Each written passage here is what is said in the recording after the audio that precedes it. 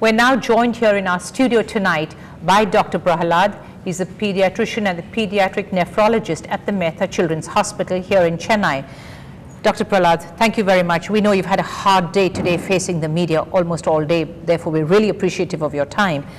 Let's start by asking you, was this in fact caused by the H1N1, this child dying? The first thing is this child presented in septic shock. Child was in shock, had multiple organs which had failed, like the liver, kidney, had respiratory, going into respiratory paralysis. His blood counts, his platelet count, he was coagulopathic at the time of presentation. When we saw, as a nephrologist, they called me in to see a child with renal failure. Once we received the child into the pediatric intensive care unit of our hospital, we found the child to be very sick, thus ventilated. To be very truthful to you, we didn't know the cause for the shock for this child. We did send a lot of investigations. The thing that made us suspect was persistent low counts, falling platelet counts, and other tests non-contributory. We did think of the epidemic that was going on, which is swine flu, and did send, after informing the government that we might be having a child with swine flu, we did send the test across to King Institute, Guindy, and that came positive. The question that all of us raise is, does swine flu cause shock? We saw a child with shock, circulatory shock, had multiple organs that had got damaged, and we saw the consequence of the end organ damage that we treated. All the tests sent by us, like the virology, the blood cultures, the dengue serology, all up to now is negative. So we must take probably swine flu did cause this child to succumb. What about the source? Have we got any idea, doctor, about the source? Because we've been hearing this in the past few days that the child's father had been to Singapore, and you know, I mean, I don't even know if this is right. Is it fair to be actually saying stuff like this? I think it is, what we need to do is, at one point of time, we have had a child with swine flu positive and we have lost the child now. What we do is go back to the place where he lives or where he normally visits every day, try to screen people around there to find out the source. To be very truthful and honest, I might live in a place, but I travel all around Chennai every day. So where I pick up this viral flu from is a question unanswered, and nobody is to be blamed. And the father was negative? The father came negative. I think in this situation we need to go back, look at the places where this child visited, or probably somebody would have given this child, but from where he got it is a difficult question to answer at this point of time. Right. Yeah, perhaps the public health department should take note of that as well. Also the fact that this is the season for a spurt in flu, as we understand, sir.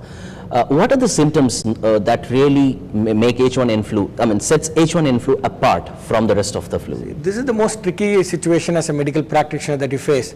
You find almost every child walking into your clinic having fever, some running nose, stuffy nose, or this season after the rains we have had a lot of gastroenteritis. Swine flu, common presentation is a respiratory symptom like an upper respiratory tract, nasal catarrh, running nose, blocked nose, or cough. 1/3 of them may present with gastrointestinal symptoms too. But what I tell people is, you treat these children as a viral flu or a normal flu or a gastrointestinal disease. Within a day or two, they do not progress or improve as what you would expect. Think of swine flu. Not every child at the drop of the hat, say with fever and cold, rushes and says, I have swine flu. Things that are warning signs that you keep are, one, a child who says, I'm tired and I want to sleep. This is the first sign I think you pick up, saying that this child is going to go into shock or going to become very, very sick very quickly.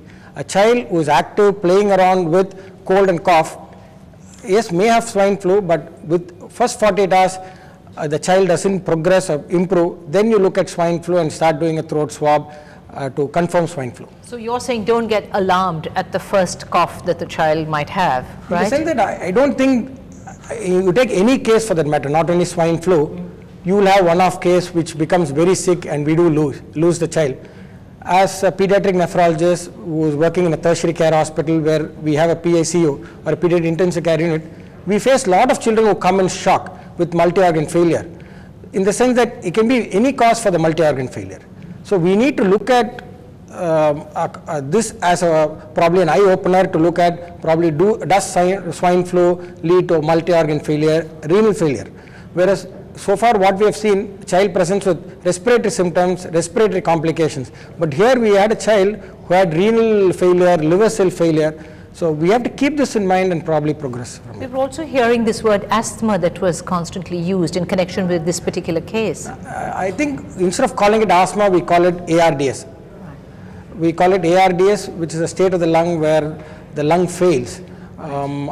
It's called acute respiratory distress syndrome, which progressive is the consequence of the end product of the swine flu. Right. Dr. Prahalad, we're going to ask you to just hold on for a very few moments while we take a very short break, but we'll get right back to this discussion with Dr. Prahalad. Don't go anywhere.